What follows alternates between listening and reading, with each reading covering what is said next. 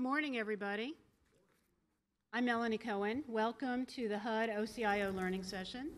I want to welcome those who are here in the room with us today and welcome all of those who are watching on the internet. We're varying a little bit from our usual monthly discussion where we usually talk about management, leadership, organizational behavior, organizational culture.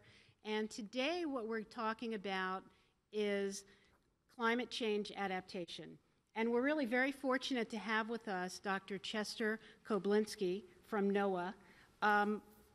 You have his bio. What I will mention to you is he sent a very, very modest bio. So let me tell you 3 other things about him as I introduce him to you, because I want you to understand exactly how distinguished he is. First, he's a recipient of the Presidential Rank Award for federal senior executives. He also is a recipient of NASA's Medal for Exceptional Scientific Achievement, and he has also published numerous scientific papers, primarily on ocean circulation and monitoring. So with that, let me introduce to you from NOAA, Dr. Chester Koblinski. Thank you. Thanks, Melanie, and thank everybody in the audience and on the webcast. Today, I'd like to talk with you about climate change and adaptation from a fairly broad perspective. And to introduce this, start maybe by saying a little bit about what we do in our organization, which is the National Oceanic and Atmospheric Administration.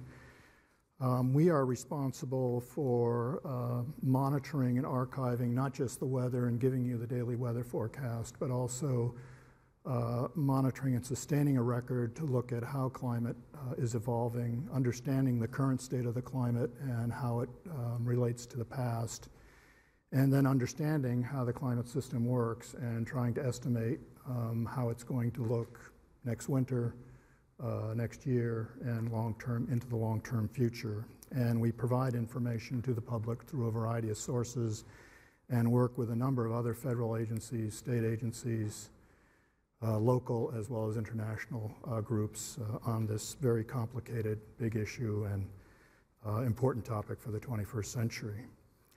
So part of that led us to a involvement many years ago in King County, Washington, where Ron Sims was the county commissioner, you all well know, and his chief of staff at that time, Jim Lopez. Both of them ended up coming here with the Obama administration, and we continued our conversations with them, and it led to this involvement or interest in trying to look at, start up some small studies looking at potential vulnerabilities, especially in coastal regions, for urban development.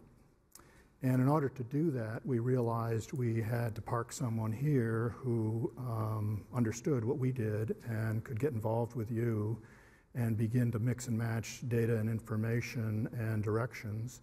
And that person has been Josh Murphy. So we really want to thank Josh for not just inviting me here to this presentation, but to working with you all over the past year and hopefully into the future to begin to tackle how you bring climate information into your business and hopefully improve the developments in the future for the country.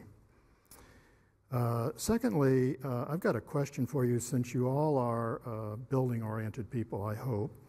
And if there's others, that's certainly fine, because I understand it's a fairly broad audience. And this has to do more with weather adaptation. It's over 100 degrees, I think, outside. It's hot. Everybody's dressing a little more casually than usual.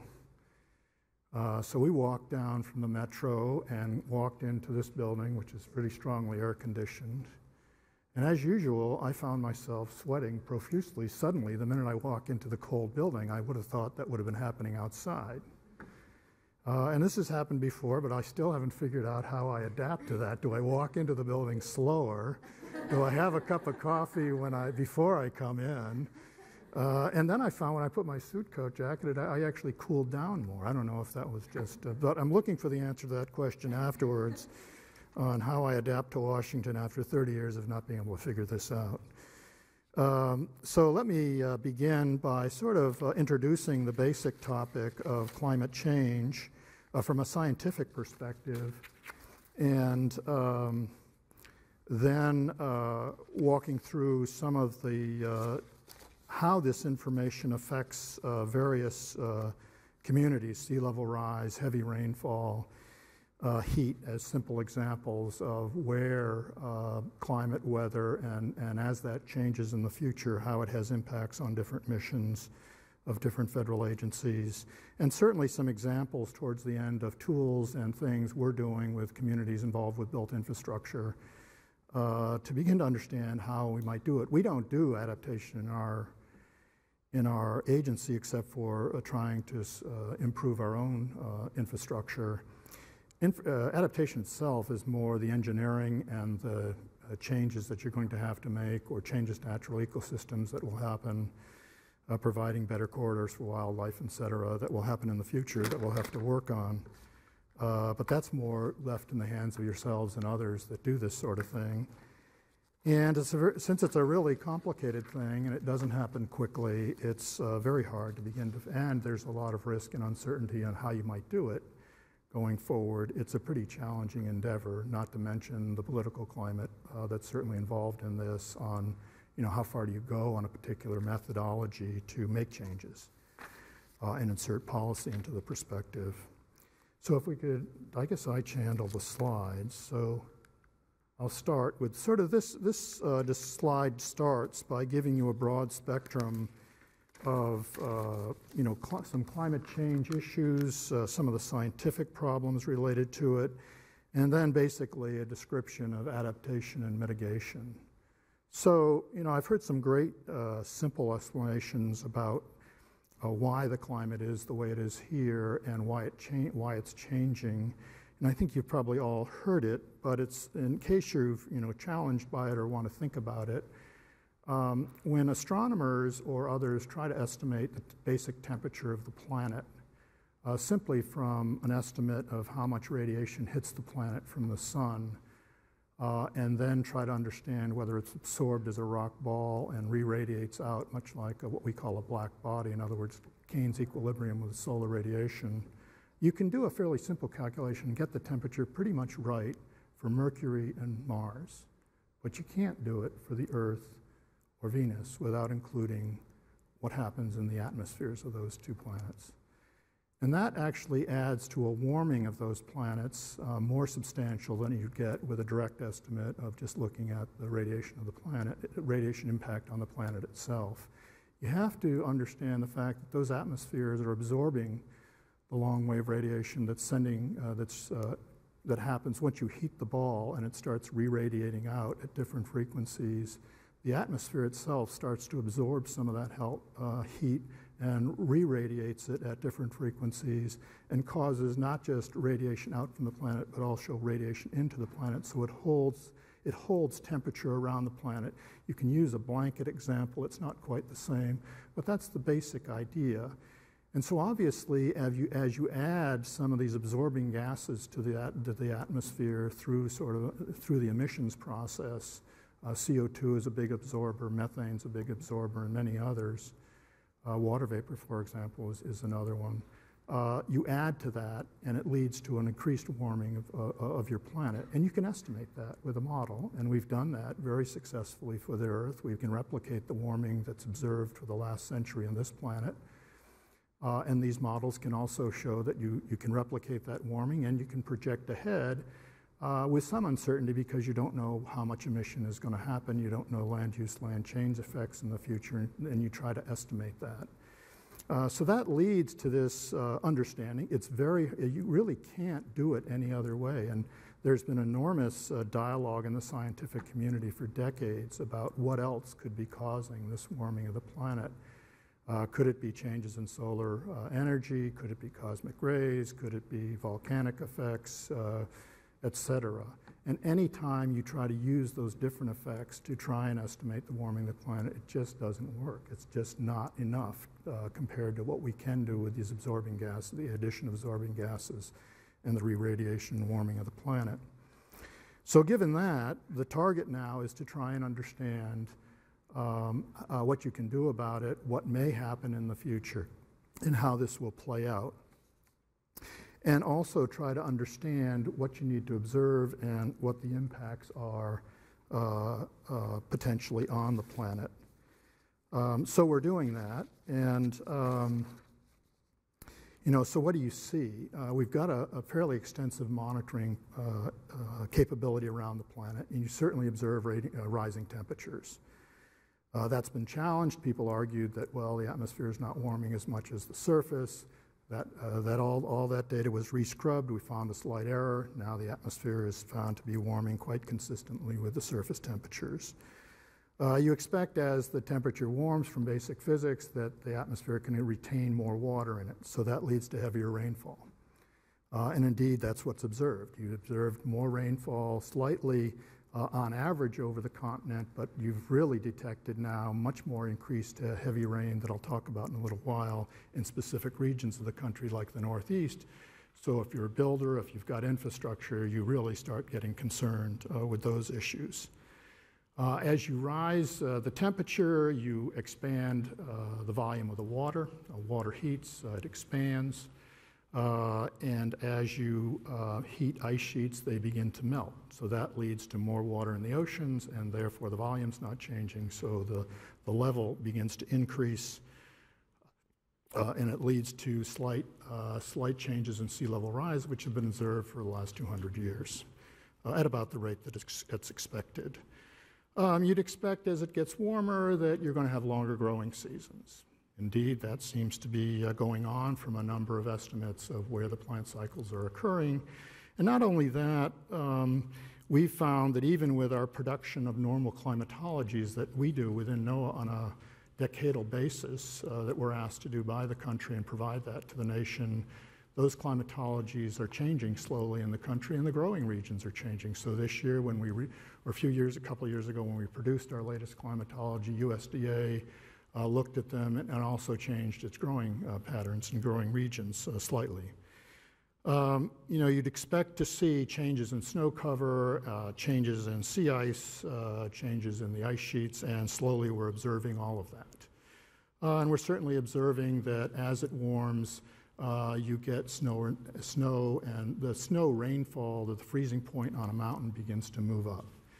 So a lot of concerns there about water storage, water supply, but also looking at ecosystems, what happens to those ecosystems that are high alpine and begin to be pushed up to the point where they can't live anymore at altitude on a given place.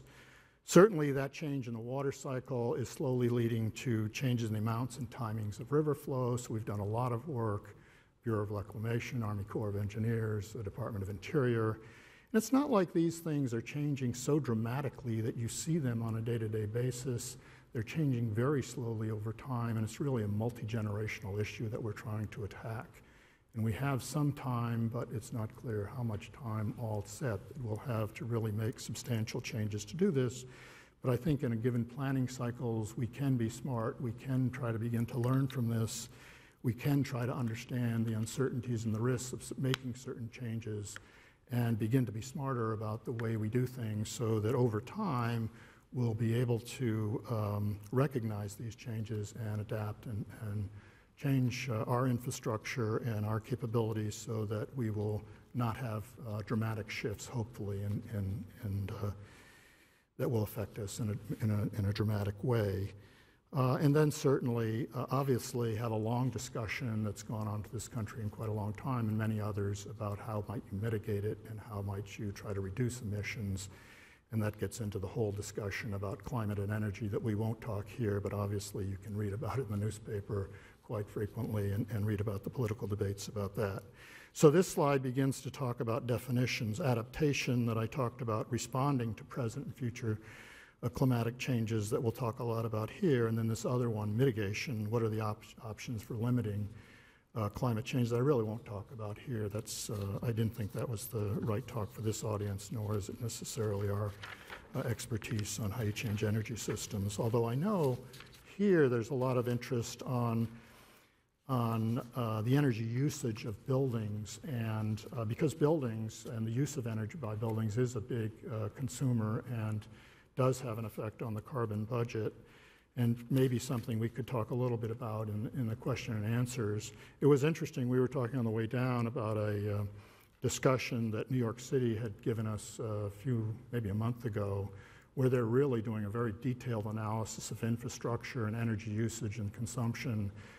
And I thought, and very much into the numbers to really understand this issue of where their efficiencies are and where their inefficiencies are, and really kind of narrowed it down to 40 major buildings in New York City. They said, I assume that's public knowledge up there at least, and they're trying to understand how they might deal with those, especially those 40 buildings, which would really make their usage of energy much more efficient. So there is a variety of action at the municipal, state, and certainly federal level on how we begin to work on this issue and work on it together, especially important. And we're hearing a lot, both at these various levels. And so we've begun to establish a forum for this through the U.S. Global Change Research Program, which initially had been established to try and coordinate on the scientific and the research related to global change, but more and more so our new strategy has identified that more and more so we want to reach out to mission agencies and get them involved. A lot of you are mandated to utilize climate change information in your future planning and work, either through congressional mandate or through the executive order in the White House was 13514.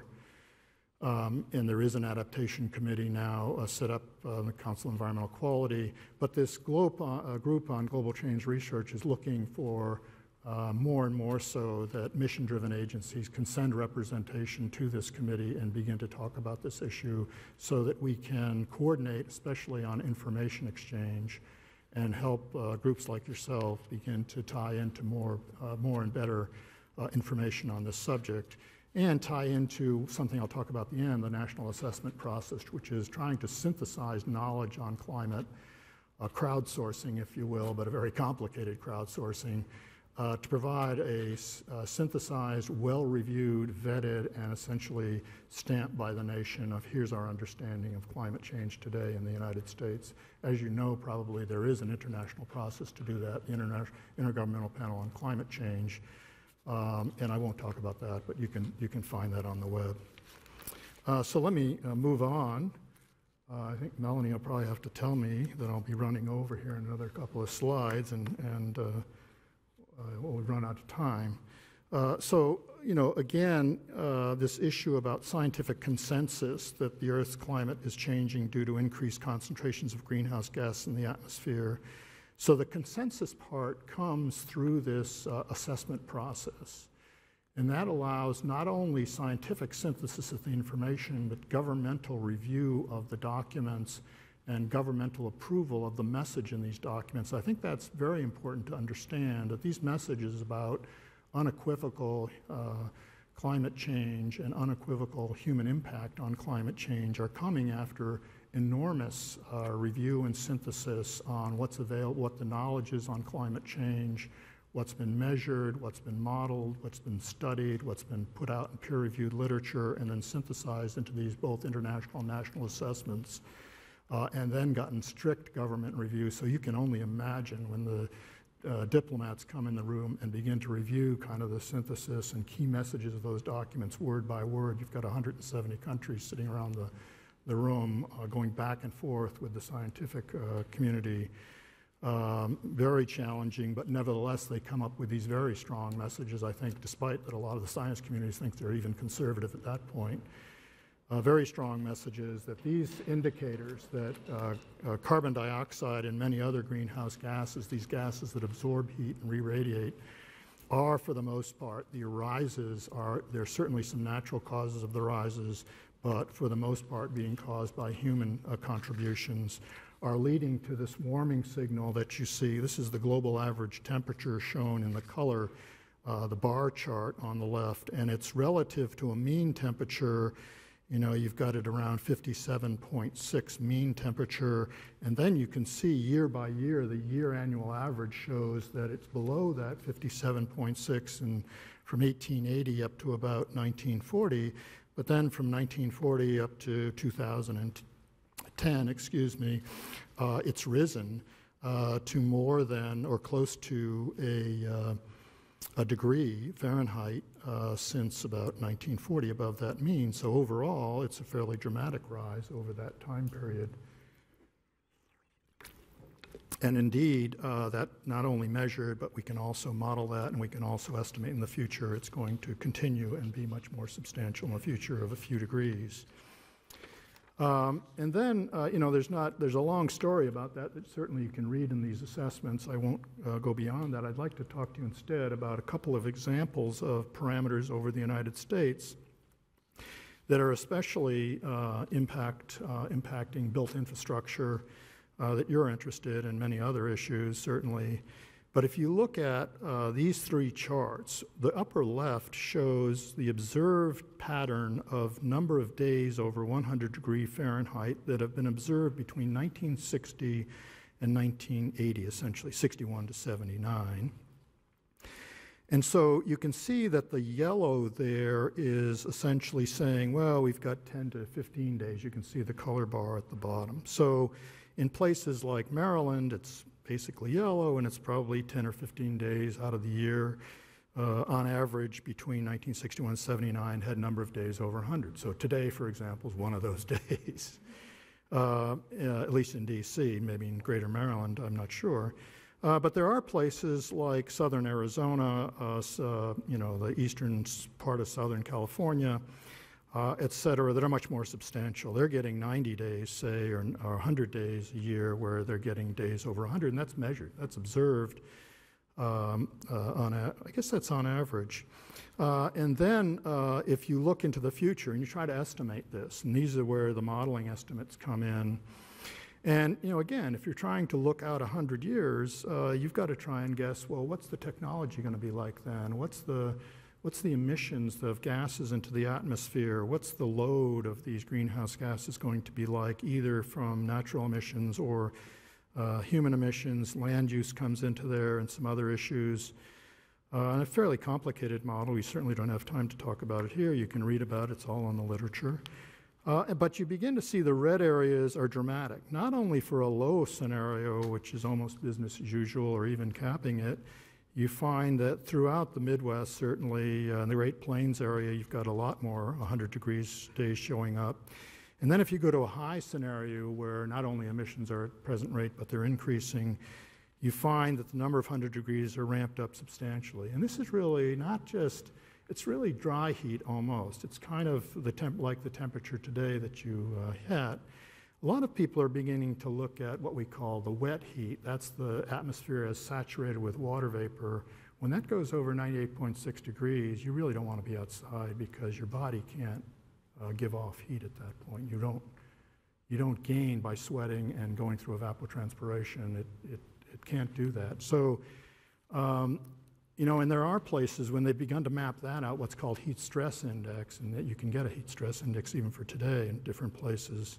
There's a lot of concern about that, and certainly then building issues come into play, trying to understand how you're going to keep the temperature of a building adequate and appropriate to deal with conditions like that certainly becomes serious.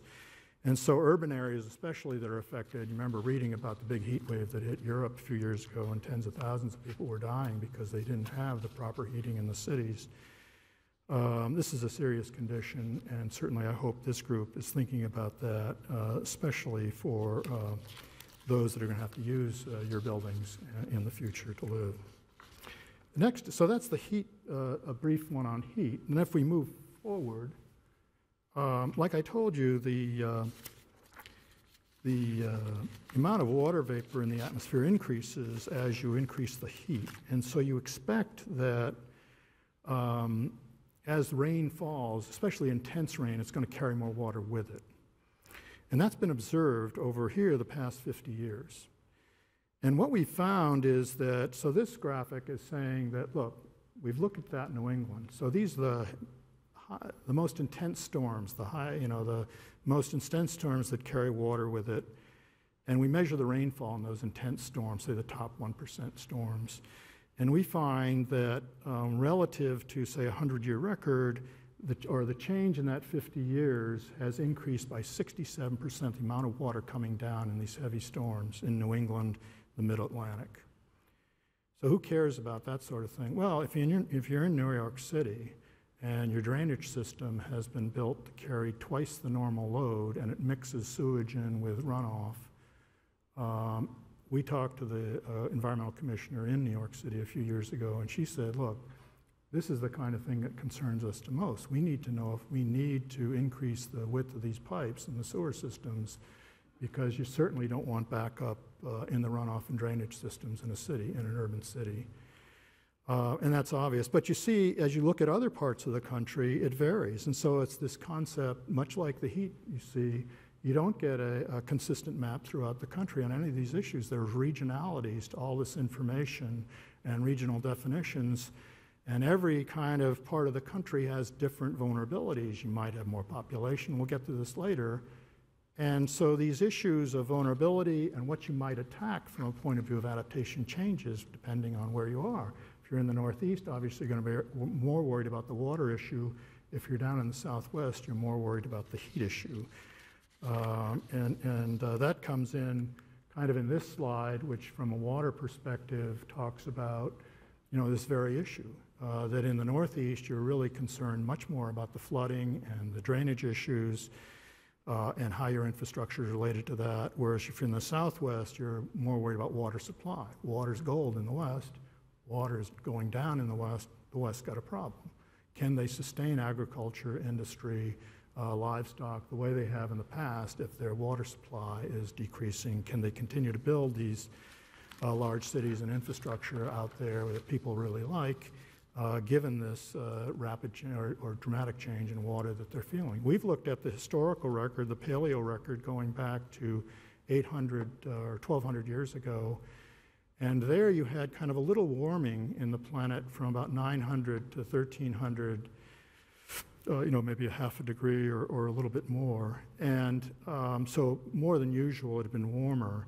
And in the Southwest, there had been 50-year droughts that show up in the long-term record during, time when there was indigenous populations in there, and that's why you had movements of indigenous populations in those regions trying to get to areas where water was more plentiful. So clearly, it's something we need to be concerned about and are working carefully with a number of agencies that are mission-oriented on water to try and address this issue. In fact, we got authorization several years ago to build an early warning system on drought that we are having a lot of success with, and finding now that as we build this, more and more so states and other entities are preparing more rapidly because they can work with us on an almost day-to-day basis to understand the development of droughts in these regions and can begin to prepare for them much sooner than they did in the past. So along with climate changes, we have other changes going on that we're well aware of. These are the changes in population over the last 40 years, and probably more familiar to some of you than to us, perhaps, even because we're more interested in the science and the impacts, and you're trying to deal with population changes, and we measure it in the Department of Commerce, so we try to keep track of it. And what's interesting here is that, this is data, but a few weeks ago I was in Northwest Oregon, and it's remarkable there. You can see it in rows there just south and west of Portland, that there has been a dramatic rise in population out there. A lot of it's the wine industry, quite honestly. It's really taken off. And it seemed to me that there was a lot of wine growers out there that I didn't see 40 years ago when I used to go there. And obviously other parts of the country for different reasons, the middle parts, the Great Plains, for example, is maybe people moving to more urban areas and larger farms, et cetera. I don't know, you probably know a lot more than that. But this plays into the topic of vulnerability, where populations are moving, and as we try to build accommodations for them, or as they move into areas that used to be rural and had a lot of natural ecosystems. This is changing things as well as our own, as well as the climate system itself.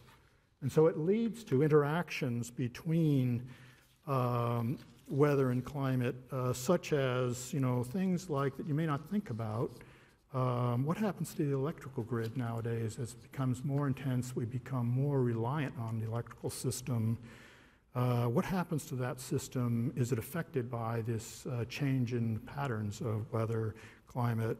So this looks at, how have the number of electrical grid disturbances changed over the last 20 years?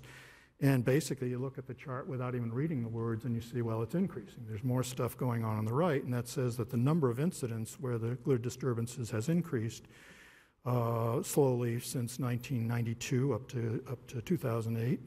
And it results from these things that are written out: wildfire, temperature extremes, thunderstorms, et cetera. And so what's going on? And what was interesting, I was at a lecture a few months ago out in California where they were having a big discussion on climate and extremes and what they can do in the state. And someone had overlaid wildfire disturbances and protected areas that were vulnerable to wildfire in California and the electrical network. And sure enough, big trunk lines coming down from Nevada from the hydropower systems, I guess, up in the northwest, were cutting right through these areas of projected intense fire. And it may not have happened yet, but they were saying, whoops, what are we going to do there?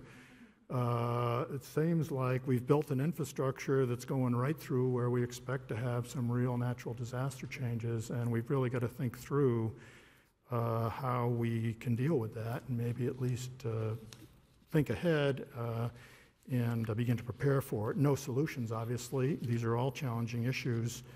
But you can go on, you can go around and round on a number of these issues. This one is looking at sea level rise and highways in the, or roads in the Gulf. And obviously this is something came up during Katrina.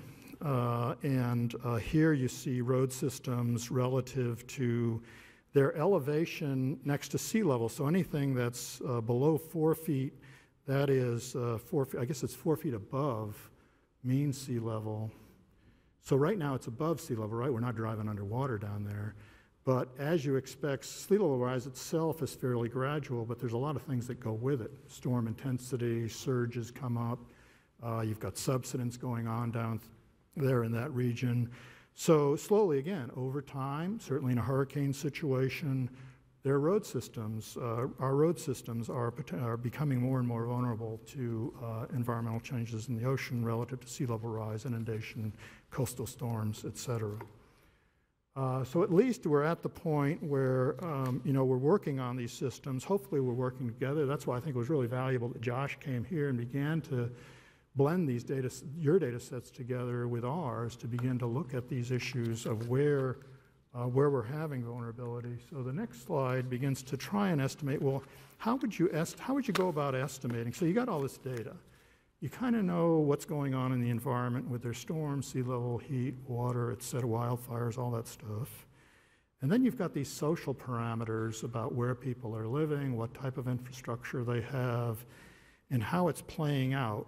And what this map is trying to look at is what are common patterns and where can you say social systems are more vulnerable in a very general sense than others. And so it uses what's called principal component analysis. Principal component analysis tries to look at strong correlation patterns between a number of variables, in this sense in a spatial area, not a temporal sense. You can look at it in terms of high or low vulnerability through this estimate. Obviously, you can argue any particular item because it may not be symptomatic of a particular area, but it suggests that the Northeast, for example, for some issues, you might say sea level might be a problem up in the Northeast, has lower has some patterns where there's low vulnerability. Whereas in the mountain regions or the mountain and the Great Plains in the West, you've got a lot of red where there's higher variability. Maybe it's wildfires, maybe it's agricultural issues, population spread. Maybe we can come back to this at the end because there's a lot of complexity in this chart, but what it's trying to get at is, are there common areas? Can you begin to evaluate where you're getting vulnerability in this, social vulnerability in this country to these environmental events? And can you begin to map it either individually, as you showed with those individual examples, or in a common sense across the country to try and have dialogues with various groups that are responsible for some of the social infrastructure and begin to help them address it. So we've had, like I said at the beginning, a number of discussions growing over at least the past decade, if not more, with mission agencies such as your own, heat, public land, agriculture, social service providers, infrastructure estimates, more and more so as people are either feeling the effect of environmental events that I've been talking about or suspecting it's coming, or they're mandated by Congress to bring environmental change or estimates of climate change into their future plans, et cetera. They want to engage with the scientists, and they want to learn how can we do a better job, how can we make choices that are going to be good for the country, good for the population, and try to protect ourselves against what might be coming. We always want to know what the future is and try to be ready for it. And so these examples I give here give you some of the ideas of some of the things we're talking about with these agencies. Health, we've been talking a lot with the Center for Disease Control. We've now got an MOU with them. National Institutes of Health, certainly, on disease changes, effects of extreme heat, air pollution, heavy rainfall, changes in disease vectors, how disease spreading changes. Public land managers looking at not only the issues listed here, but their governance of public lands, the ecosystems, the wildlife corridors, things like that. Department of Interior, a lot of work with agriculture or the wildlife agencies, including our own National Marine Fisheries, on potential impacts to food and wildlife. Social service providers like yourselves, infrastructure, energy builders, insurance sectors, people building concrete and other issues. And I think it's slowly providing us with some opportunities to begin to factor what we know, what we don't know, what the potential risks are of making change into making good governance and good decisions as we go forward to try and factor disaster and planning into management things, building better sustainable communities, reducing energy use, reducing certainly our carbon footprint overall, and trying to migrate human health, addressing human health and livelihood issues. And so here you see the huge challenge of trying to talk to folks like us that are scientists, introverts, don't want to, a little bit more, the communication issue here is a big one. Actually, that's the one we find is the most interesting. So we try and experiment, like we park someone like Josh over here. He doesn't know any of you. You don't know what the heck he does. But somehow you've communicated with each other. You've begun to set up things and begun to work together. And I think that's great. And I think it gives you a sense of the kind of people we need to begin to hire and look to hire in the future. This need to build folks that are more interdisciplinary. Either they learn it in college, which is difficult because of the, I think college, actually I looked at my own past college, and I was glad to see that they have a sustainability committee and they're beginning to build more interdisciplinary courses. I'd shut them off because they weren't doing anything, but I don't contribute a lot to them anyway, so they didn't really care. But I was glad to see that college curriculums are beginning to address this issue. But also, I think the potential of doing this, bringing interns in, bringing folks in that can work across agencies, especially in the federal sector, is really important to try and deal with challenges like this that are really cross-agency and really require work across the board. I guess these next couple of issues begin to look at, to sort of close out here, what kind of tools are we building through this engagement that we're having with other agencies that allow you to begin to tap into our information base and vice versa? And this is actually one of the biggest challenges we've found. We've taken, so I had a number of people come to me from different agencies about 5 years ago. And they were challenged because they had to factor climate change into their long-term plans. So they said, what are your models telling us? Can you just give us the output of your model? I said, you really don't want that. You don't want all these bits of data and stuff. You're not going to understand it. So I said, why don't you come up to our big modeling center that we have in Princeton that do this sort of thing, and let's have a big discussion. Or let's go out to the Aspen Change Institute. That was another group, and we'll bring together the modeling community with you all. And it turned out to be initially kind of adversarial. You walk in and you say, look, I need your output. I need to know what's going to happen here in 10 years. And they say, no way, you're not going to understand this stuff. We don't have a lot of predictability. You'll totally misinterpret this stuff. And so we said, well, we got a problem. We need to communicate. We need to have some way of taking the information we have and converting it into useful estimates for you, and including our understanding of the uncertainty and risk of our information that's with it, because you might make some choices behind it that would be pretty serious. And in a sense, we learned that you just can't hand this stuff off. You really have to have an engagement between the scientific community and those like yourselves that are trying to make decisions on property, where climate is just one factor. And more so, that's really what we're trying to build, is an engagement process, again, this interdisciplinary idea of bringing people together. And out of those kind of engagements come these kind of tools that I'll talk about, that we go back and begin to build tools that allow us, or someone like Josh comes in and hopefully helps you build tools that allow you to understand this information in a context that you use. You need information from the environment, but you need it in a particular way. And we don't necessarily provide that. And so we need to work together to convert our information and your information so that they link up and we get some understanding of what this all means. So gadgets like this, which it's hard to see here, and maybe you'll get a better idea by going on our websites. This one in particular is from being developed out of our Coastal Services Center, the headquarters of which is down in Charleston, South Carolina.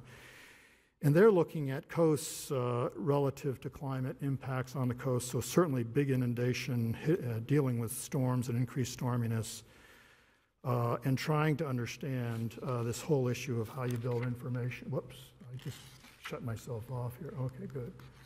And then trying to identify how do you do a vulnerability assessment based on what we know about the environment and what we know about where the floodplains are, in this case in the Gulf, especially along the Louisiana coast. So you can see here, based on this particular analysis, they're showing very high vulnerability. I'll give you a little more detail on that shortly, along the Louisiana coast. And now you won't be able to read this directly on the screen, so I hope you take a look at the PowerPoint and go to this website afterwards. They've built a really interesting tool called Coastal Community Snapshots, where they've begun to merge a lot of social information along with estimates of knowledge about the floodplain, the amount of wetland in the area, where different types of populations are, aging populations, impoverished populations, and tried to think through where we got problems and where we don't for populations in those regions. So let me sort of talk you through this one. This is Tammany Parish. So Tammany Parish is north of New Orleans. It's kind of on the Mississippi border. It's in Louisiana. It's that yellow block just north of New Orleans, if you can see it from your seats. It's Bay St. Louis, if you know that area. It's north of Lake Pontchartrain. So this particular analysis is looking, and this is done for all the coasts of the U.S. It's not just the Gulf region. So you can go in and tap the system around and play around with it. So you can look at, not shown here, how much wetland they have in that region, how it's been mapped. But here in particular, it's looking at different populations and whether or not they're within a floodplain or not. In other words, they're potentially exposed to risk from flooding. They're below the floodplain area. And there's a whole debate about how do you estimate a floodplain and how we'll build a floodplain for the future. We won't go there right now. So you can see that for the general population, they've got 190,000 people. You can't read this, so I'll just tell you what it says. And that's the left-hand big circle there that's divided in the middle by a white line and has dark blue and light blue, and says, look, we've got 190,000 people living in this parish, and about 48%, are above the floodplain, and 52% are below the floodplain. So 52% are not in a good situation if they get a lot of flooding. And I'll tell you an anecdote about Bay St. Louis from later. And then if you look at, well, let's, who's most vulnerable in our population? Well, certainly those that are over 65 or those that are impoverished based on, the standard of poverty. And it shows here that in the middle section for the population that's over 65, it's similar to the regular population. Here you've got about 18,000 or 19,000 people total that are above 65. So it's about a tenth of the overall population. And it's basically the same vulnerability as the regular population. But when you look at the impoverished population, which is also about 10%, slightly more, it's not dramatically different, but slightly more are living in the floodplain. So they're more vulnerable. So you begin to get into these questions of social justice. Or is it right that the impoverished are being pushed? I don't know if it's being pushed. Maybe that's where they live. Maybe that's where they can best get their livelihood. But clearly, that's beginning to get at this issue of how do you find out, how do you map these different data sets? If you're trying to build structures in those regions, where can you place them so they're less vulnerable and begin to tackle this question of social justice? And you can go around the country. If you go to Terrebonne County, for example, which is south of New Orleans on the coast, you'll find that it's dominated by wetlands, and most of the population there is living in the floodplain and are really in jeopardy of flooding under any strong storm condition. If you go to the west coast, you look at San Diego County, very few, it's a very low floodplain. There's not a lot of structure or population in the floodplain at all. It's a very narrow selection of the population. So obviously it varies considerably around the country, but it gives you a sense of a very nice tool to begin to look at these sorts of things and begin to play around with them, and I hope is useful to the sorts of things that you do here. So let me go on and sort of wrap up with just one more example. A lot of us are seeing a lot of more and more green building going around in cities. This is a case of Philadelphia trying to, again, improve flood resilience by providing a lot of green buildings, greenway areas in their buildings and infrastructure. And a number of cities are doing this. I know Chicago's been working on this quite a bit. Seattle, where Ron Sims had come, was very famous for trying to develop this in King County in Seattle. I was noticing just the other day, looking down at the new metro complex they're building in Silver Spring. It's going to have a green roof to some extent on it. They're putting a lot of plants and et cetera so that it can absorb water and cause less flooding in that region. So that's great. I want to end, because I know I've kind of rambled on here, with just some basic take-home messages that I hope you've captured from this talk, is that the impacts of climate change are already occurring throughout the United States and will continue to occur in the future. And so this whole communication, conversations between those that are studying, monitoring, and detecting climate change, as well as even short-term climate variability, are available and ready to talk to people and convert this science into hopefully useful needs and work with you. And most importantly, I think that this information is really being synthesized through these large assessment process. There's a national assessment going on right now that'll produce the latest estimate at the end of next year of climate change in the United States, and the previous one in 2009 is what you're seeing a lot of the output from. So in other words, you're not seeing one-off individual researcher presentations here. You're seeing a compendium and synthesis of the knowledge of climate in the United States from these assessments based on all research that's rigorously peer-reviewed and argued about and reviewed afterwards. And it's clear, I think, that you can see even from the slide information I provided here, that you're seeing impacts across a variety of sectors and regions, and it differs and varies. And so you need to dig into this at a regional level, begin to understand the vulnerability. And it's not something, again, the need to work directly with the climate community to try and sort this out with your own community, because you bring a lot of valuable information yourself, obviously. And preparing for and responding requires action at all levels. It's not just us at the feds, it's people going on very locally on up through the states, the regions, the tribal communities, et cetera. All of them are very active. Even, for example, we had a very fascinating discussion with religious leaders here about 2 months ago who are trying to work with us or trying to understand how they communicate with their populations at the 340,000 churches and synagogues across the country, where a tremendous amount of engagement goes on weekly, and trying to understand stewardship of the environment as a major issue for them. And certainly federal agencies play a critical role and are doing a lot right now to coordinate through this committee that's run by the Council of Environmental Quality, through the Global Change Research Program, and other subcommittees of the National Science and Technology Council.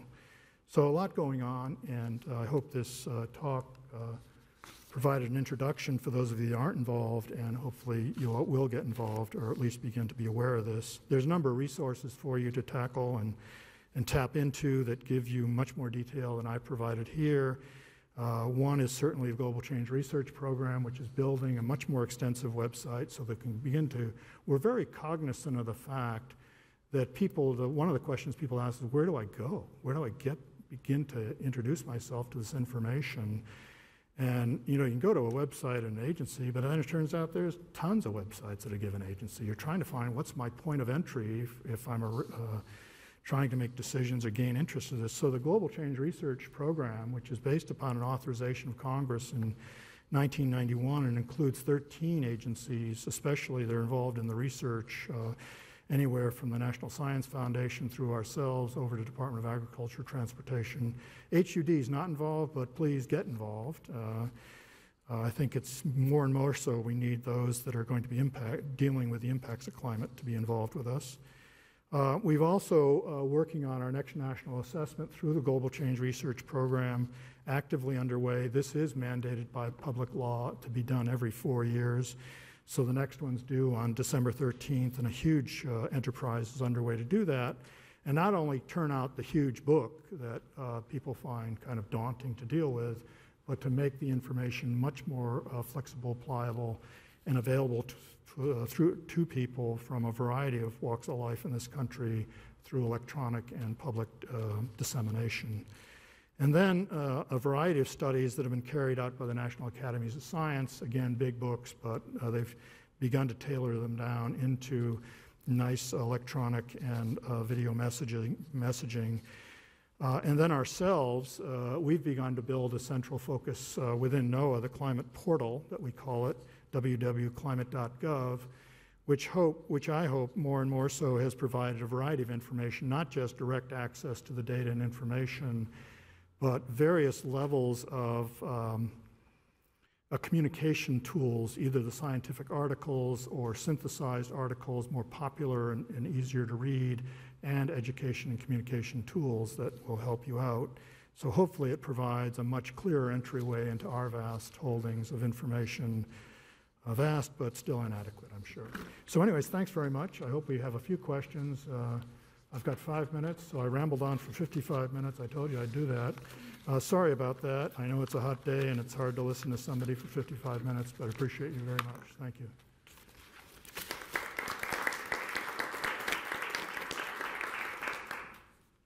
So first of all, thanks a lot for sharing this, a wonderful presentation. A question I have is, as a scientist, how frustrating is the political discourse around climate change? Well, it's really frustrating, obviously, and I think it's, I can understand that there's a political calculus to this problem that plays itself out. And we've had that conversation with them, especially lately, because we did try to propose, the president endorsed setting up a climate service in our agency. And we got involved in the political calculus and lost our proposal. They didn't want to fund it at this time.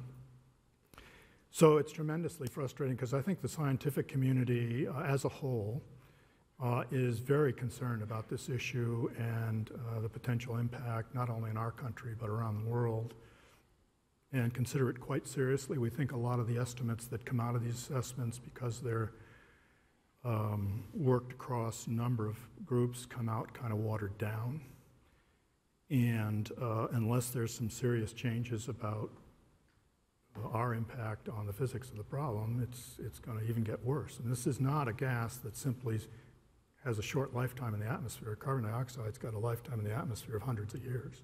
So we've already got something in the bank Furthermore, the ocean is kind of the storage bank for heat and fresh water, et cetera. And the ocean has turnover cycles on the order of hundreds of years for heat. So this stuff's going to happen, and we need to get ready for it. And I think certainly from the scientific point of view, the biggest concern is any abrupt changes that may happen, not only in the physical system, but maybe some of you saw the article in Nature just a couple of weeks ago on potential biodiversity tipping points going on that could be very dramatic soon. So we've really got to realize as a planet that we're having a huge impact, and we've got to work together to try and deal with this. And I think the work of groups like, well, I won't mention any names, but I think it's been well documented, the deniers and skeptics that are organized on this issue. It's unfortunate.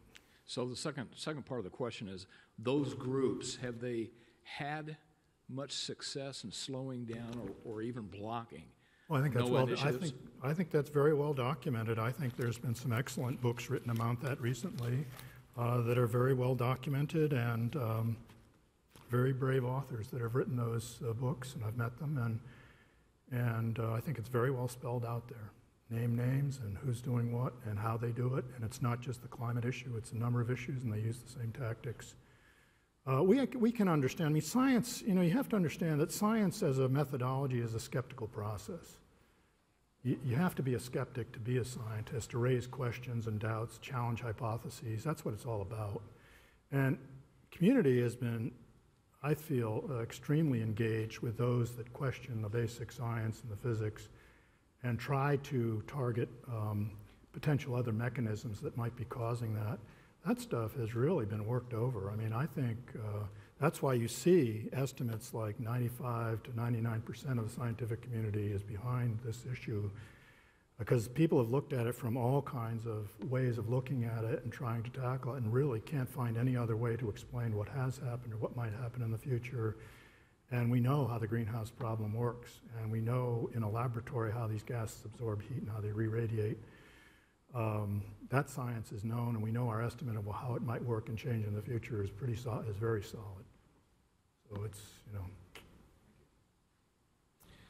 I was really intrigued by what you were saying about building out engagement infrastructure to help the practical agencies relate with the science agencies and build those bridges. Outside of buying Josh a cup of coffee, which I highly recommend, what else can HUD be doing to help build our end of that infrastructure so that we can connect up better? Well, obviously I don't know the way you work, but I think what we find is try to begin to engage yourselves in these various forums. I think you're involved in the Council of Environmental Quality Adaptation group. That's certainly a good start from the White House perspective. I think, there's an open invite right now to a meeting with the Global Change Research Program in a couple of weeks. I think we've invited a number of mission agencies. You're certainly welcome to send a representative there. So tying in at the agency level, I think that's all good from a bureaucratic perspective. I think what we tried to do with Josh in our discussions with Jim Lopez, we said, let's do something concrete. Let's see how this would actually work. That's what we're interested in. So I run a program office. A lot of the folks here are managers of various programs in that program office. And we try to engage directly with groups like yours. Can we pick a problem that we can actually work on together that you're concerned about? Say, I guess you worked on Galveston and 2 other cities, and we try to map it out and look at the vulnerability. What do we mean by vulnerability? What does it mean to you? I mean, because we haven't worked together, and we can tell you about the science and we can get you scared and that sort of thing, but that's not going to be successful.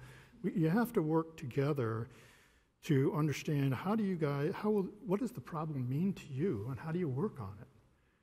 And maybe, for some people, this issue, my father was a harbor master, and he and I used to go out and talk about sea level change, and he said, look, you told me this is a 100-year problem. I'm concerned about Hurricane X, Y, and Z coming up the coast. He said, I'm worried about this much sea level, not this much. And so we had a long discussion about that. So there's different interest levels and different timings of decisions and impacts of decisions. And those that are shorter term, are much more interested in shorter term climate change and variability. In big El Nino cycle, the West Coast is very concerned about that sort of thing.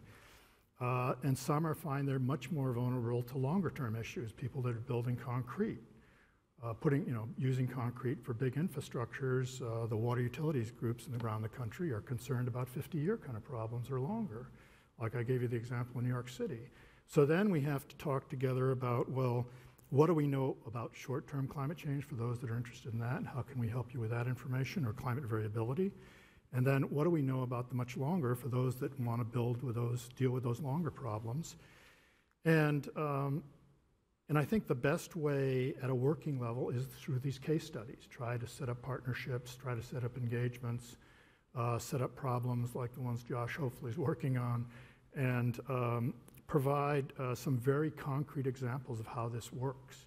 And then from that, I think a lot of you can learn here, and we can learn about how to work, how to do this much better. So,